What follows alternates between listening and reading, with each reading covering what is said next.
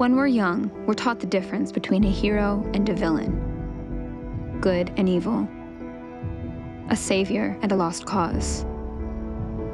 But what if the truth is that the only difference is just who's telling the story?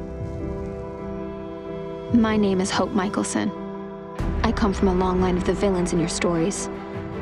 I'm the daughter of a werewolf and a vampire, the granddaughter of an evil witch. They call me the Tribrid.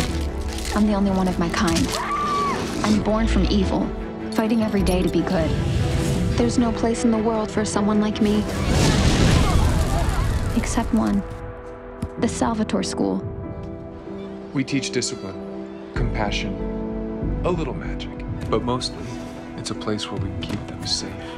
I've just spent a lot of time with supernatural people who are never comfortable in who they were. These kids will be better. The locals think we're a school for troubled rich kids. The troubled part is true. We fall asleep in geometry and pass notes in magical history.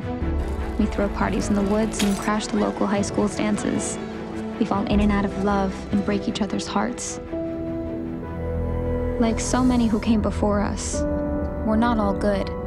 We're not all bad, but we are all different, whether we like it or not.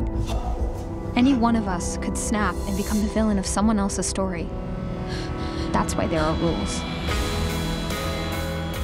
Rule number 1, no one can know who we are or what we can do. Thanks, Landon. Rule number 2, don't get close with the locals.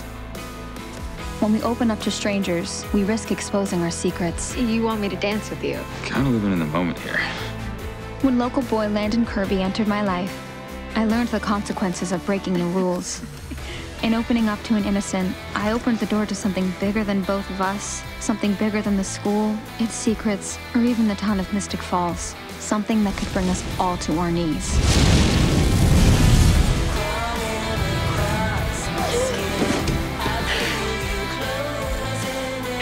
This is a story of magic, of secrets and betrayals, first loves and first heartbreaks. It's a story of friendship and family, of battling our own demons so we can face the monsters around us. This is a story, our story, about trying to be normal in a world that's anything but. The only question is, will we be its heroes or its villains?